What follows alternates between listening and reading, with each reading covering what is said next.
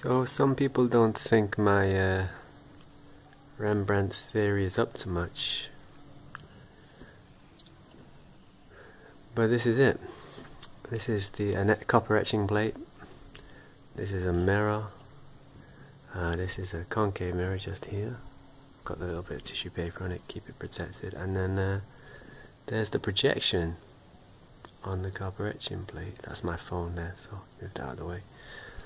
And if I move the big mirror back over here, which is the flat mirror, don't, it goes out of focus, but then you get a different image. If I pull it close, you get a different focus. You get maybe a slightly smaller projection. If I pull this closer, the projection will enlarge, it'll go slightly out of focus, and then I'll just refocus it there.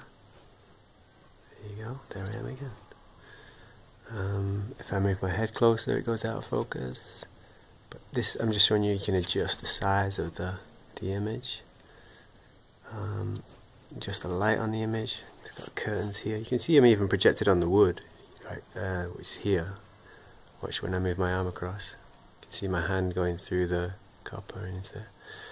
That's me moving the curtain. That's the phone getting in the way. It's a little bit tricky to film it because the phone goes across my face and blocks the light, but essentially you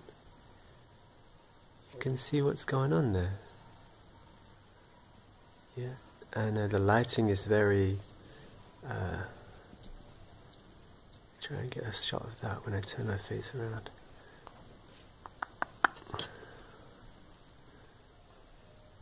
Very, what you might call Rembrandt-esque, no?